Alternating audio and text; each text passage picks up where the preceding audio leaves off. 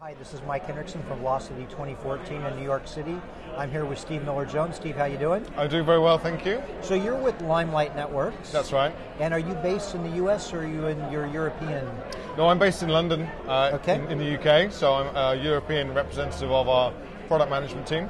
Are we going to see you in Barcelona as well? You certainly will, yeah. We're going to be talking in Barcelona. We have a slot in one of the mornings. Okay. And so you'll hear from us there. Excellent. So can you give us a little quick overview of Limelight Networks, what you do? And Yeah, sure. Yeah. Yeah, so Limelight Networks is a global content delivery network, and we own and operate our own private infrastructure, which is based in over 40 points of presence around the world. And they actually turn out to be over 80 individual locations that make up our 40 points of presence. So London, for example, we have like 4 or 5 locations, as we do in like LA and all around the world. And so we end up with a 10 terabit per second plus network, globally connected, run as a private, operated as a private network, that then gives us a huge amount of scale and scope for delivering both, static cacheable content like big software objects or videos or small videos or JavaScript files and images that you might use in your websites and web apps. And it also gives us a great opportunity to really focus on delivering dynamic content, the HTML frameworks, the application frameworks that make up so much of today's modern internet. And so then you guys then layer on top monitoring and real user monitoring, that sort of thing? Yeah. So we obviously monitor our own network so that we know how the network's doing, both from our position as the network operator, as it were, and we also look at data from real user services that tell us a little bit more about how people are experiencing how our network's working. So you're a fan of rum? I'm a great fan of rum. I like a good top on a pirate ship every now and then. Yeah. But real user measurements, really give a lot of power back into the hands of the website, the web application operator, the DevOps groups, because it really tells them about what the user's experiencing. And what I like about it from Limelight's perspective is it's this external in view, and the richness of the data means we really get a good understanding of how well we're operating for those end users, rather than just, did I shift the bits off the pipe and they went, or did I actually get them to the user, and did the user actually have a good experience while they were using the site that we were helping to accelerate? So, I know you're giving a talk, and we'll talk about that in a minute here, but sure. If there was one thing that you think all these smart people around here don't understand about web performance, what is it? There's so much that goes into web performance, so we could talk about lossy compression for images, or lossless compression, or LKIP delivery of images, or we could talk about whether you do compression if you're trying to get it off your origin down to the end users. But I think something that's pretty important is in this whole piece of delivering the dynamic parts of a website.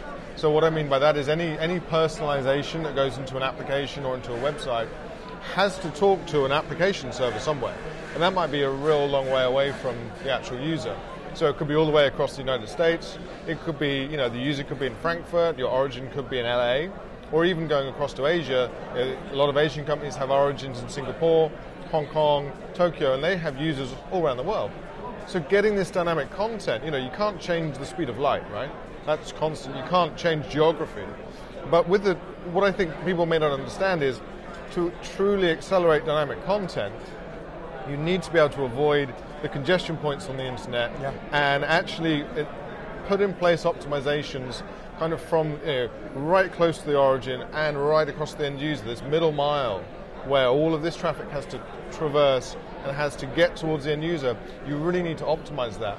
And I think without being in control of all the pieces, without being in control of a single network that can do that, then you're kind of just hoping that someone you're giving the packets to is going to do a good job for you along the way.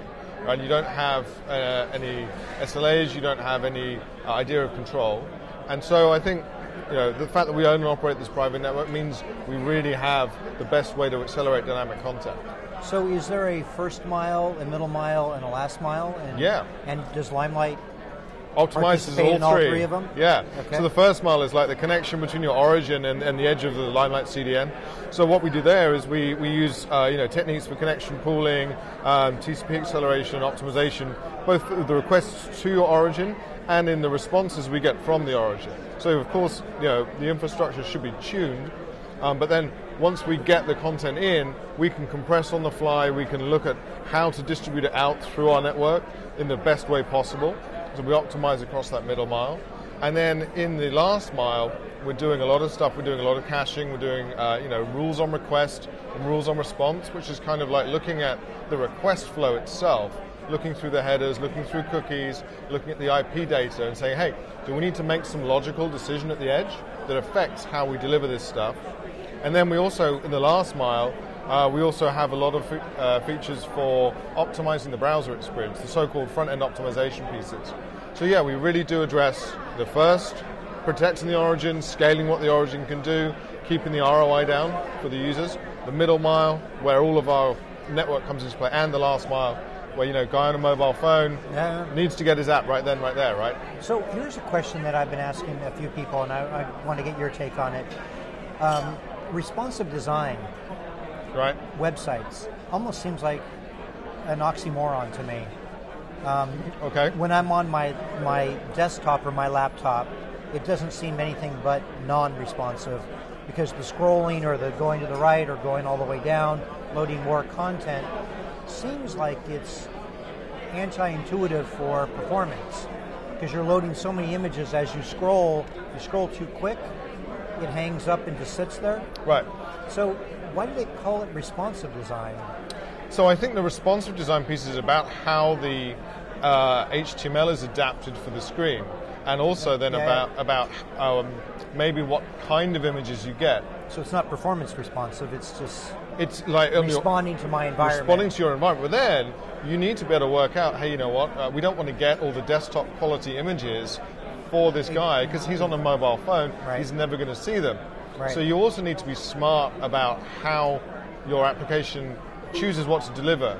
And so, you can use services like the kind of things we have in our front-end optimization to help you with that, because we can look at, the IP address, we can look at the user agent and say, hey, for this request, you should be using a bit more, of a lossy compression to get those images down quickly.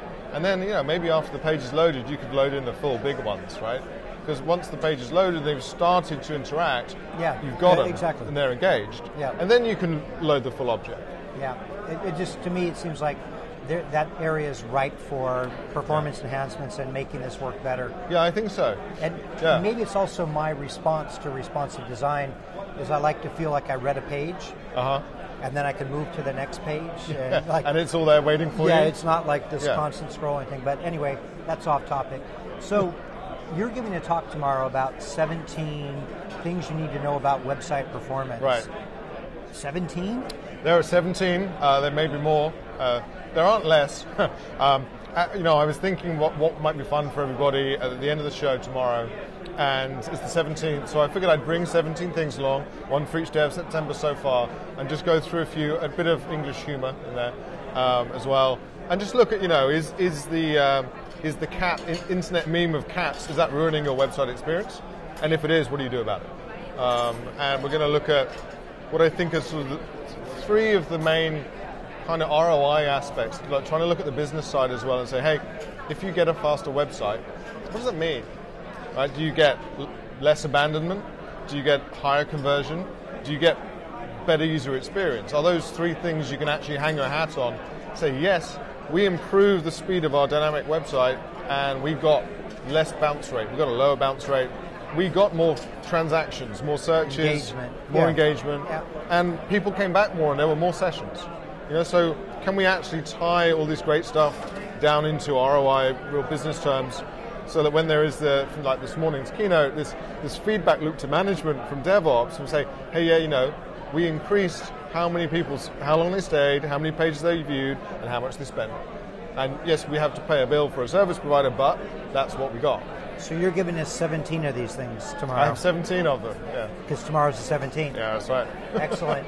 Well, I look forward to seeing you and your colleagues in Barcelona in we shall be there. A month or so. Yeah, absolutely. That'd be awesome. Steve, thank you for your time. Thanks, Mike. Cheers.